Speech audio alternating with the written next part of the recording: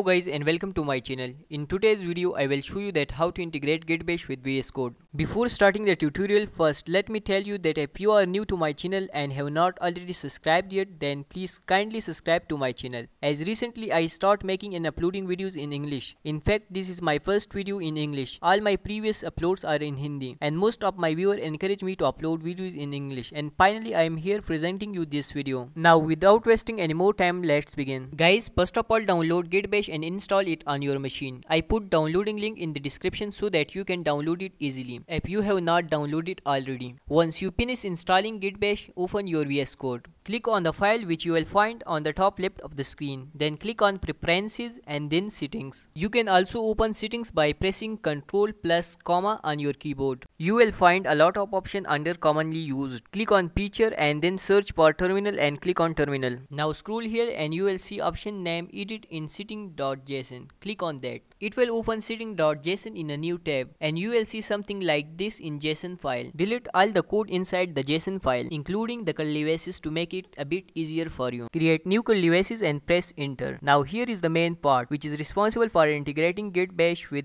VS Code, which is this line of code which can be found in this page. I will put link of this page in the description, as well as I will put the code in the description to make your life a bit easier. Now copy the code from description or this page and open your JSON file and paste it here. Now press Ctrl plus S to save the JSON file and exit your VS Code. Now open the VS Code again and you will find that bash is integrated successfully. Now I spent a lot of time in making this video short and to the point. If you like the video, subscribe to my channel. It will encourage me to make more videos in English instead of Hindi. And one last thing, if you are facing any issue regarding the video, then please feel free to comment. I will reply in the next 2 to 3 hours to fix your problem. Thank you guys, thanks for watching. Also check my other videos.